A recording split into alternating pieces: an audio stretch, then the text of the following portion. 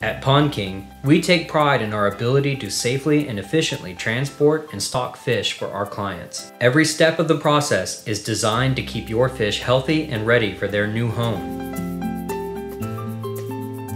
It all begins at our watering station. We add salt to the water to encourage a thicker slime coat on the fish during transport. The slime coat helps protect against infection from pathogens. Once we fill the tanks with water, we turn on our oxygen diffusion system. Each tank contains a diffuser to add oxygen to the water so that the fish can be transported over a long period of time.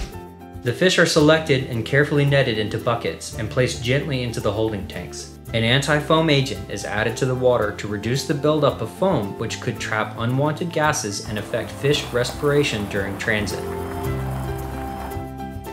Once we reach the destination, we work quickly to begin acclimation. Small water pumps are used to slowly mix water from the new environment with water in the holding tanks.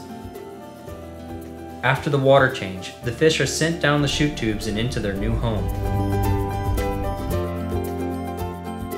Within moments, the fish are out of sight and exploring their new environment. For questions or to place a fish order, contact a biologist at Pond King today.